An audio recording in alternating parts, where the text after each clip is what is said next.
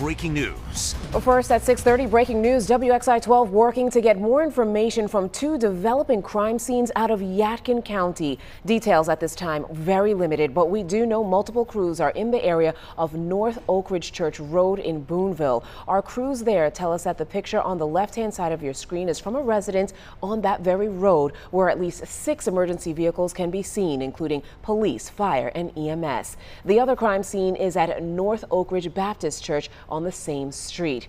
Our crews are seeing multiple ambulances and half a dozen police vehicles at this location.